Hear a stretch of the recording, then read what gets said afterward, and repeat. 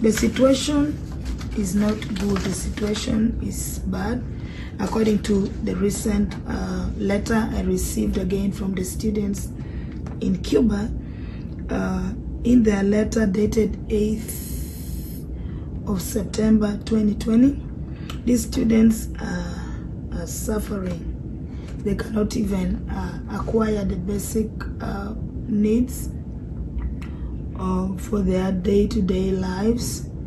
They don't even have soap for bathing, so they were asking that if we could help them and supply them or buy and send to them those basic requirements such as soap, that is bathing soap, detergents, face masks, snacks, milk,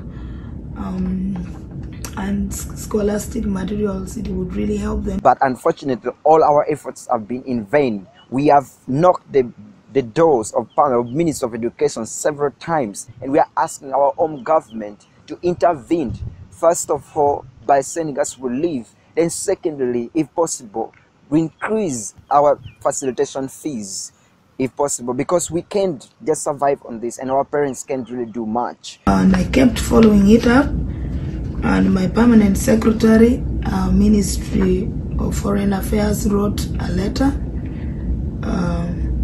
informing the permanent secretary, Ministry of Education, on the students in Cuba who are suffering, and the evidence of the letter is here.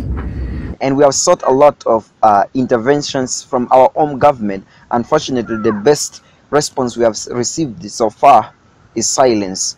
The first intervention we sought was when the Minister of Higher Education came here in February, and we asked and we presented this very issue unto him, and he promised us response, but up to date nothing.